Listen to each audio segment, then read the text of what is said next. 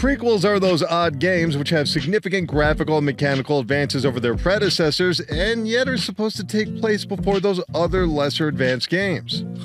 Hey, it's Game Rant, and here are the 7 best prequel games of all time, ranked. Number 7, Arkham Origins. Let's get this one out of the way as we know how passionate Batman Arkham Origin fans can get, and for good reason. While you can debate its overall quality, the story of a younger Batman facing off against a mysterious new foe during a Christmas blizzard is at least an original take on the series. Where it faltered, however, is its numerous bugs and glitches which were slowly resolved over time. But none of those issues should prevent it from being bought and played by new players on modern consoles. And yet, despite numerous re-releases of the Rocksteady trilogy, this sole entry from WB Games Montreal is oddly lost to the Xbox 360 and PlayStation 3, although you can still buy it on PC. Perhaps WB will finally give us a remaster to recoup those Suicide Squad costs. Just a thought. Number 6, Borderlands the pre-sequel. Everyone assumed Gearbox was hard at work on Borderlands 3, which would obviously arrive before 2015, and so there was no need to pay attention to that silly spin-off Borderlands the pre-sequel, which meant 2K Australia's rather original take on the loot shooter was underrated right from the launch. Exploring the open vacuum of space on barren planets meant constantly recouping your oxygen while performing floaty moon jumps. This demanding loop became oddly addictive, and it's a shame some of these mechanics haven't returned to the franchise since, even if some of the characters from this game have been seen elsewhere. I mean, they kinda had to be. This game takes place before and after Borderlands 2. Pre-sequel.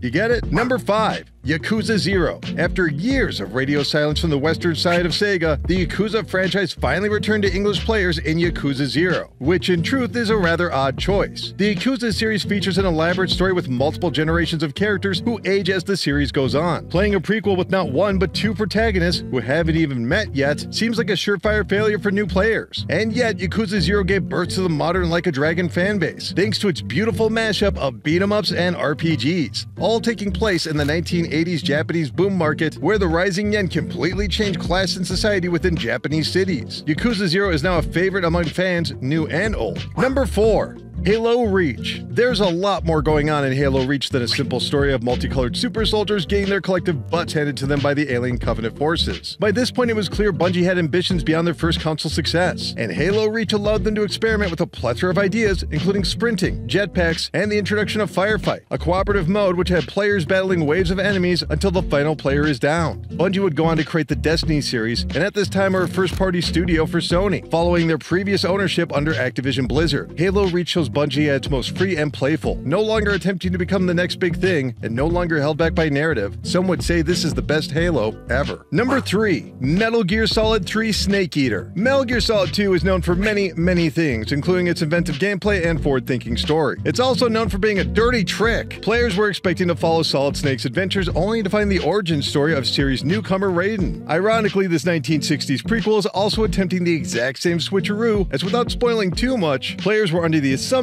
this story was starring Solid Snake, which it is not, but all was forgiven as Snake Eater arguably has the single best story ever featured in a Hideo Kojima game, showing the grueling journey of one soldier to prevent an international nuclear war, forced to face off against his mentor, now turned enemy. A game so compelling, you can overlook its bizarre subtitle. The heck is a Snake Eater? Number 2, Super Mario World 2 Yoshi's Island. Video game prequels have more or less existed since the start of video games, but like most stories of their era, they hardly called attention to themselves unless you were reading instruction manuals. Super Mario World 2 Yoshi's Island features perhaps the only character that would be able to portray the passage of time in video games to a mainstream audience, as obviously the baby with the red hat grew up and wow, that hat held up nicely. Yoshi's Island's egg-tossing hover jump gameplay is oddly reminiscent of Kirby, but with much more demanding mechanics. It's a good game and an obvious prequel, but be careful about calling it the sequel to Super Mario World in some circles. Number 1, Red Dead Redemption 2. There's simply no other game that comes close to the narrative breadth and depth of Red Dead Redemption 2. The previous game took place several years after this one, where characters were forced to deal with the repercussions of their actions, which were always alluded to, even in great detail, but never seen. This sequel gave players the outlaw lifestyle as a member of Dutch's gang, always searching for a place to call home, always robbing and hurting innocent people along the way, as they attempt to escape the taming of the West and the order of the law. No other AAA game is as focused on uncovering the complexity and horror of American history, quite like Red Dead Redemption, and you can find that history represented in each of its characters, for better or worse. And there you have it, the 7 best prequel games of all time, ranked. About another trip down memory lane on that search bar, and looking up another list. Keep clicking around here in Game Rant, and we'll see you next time.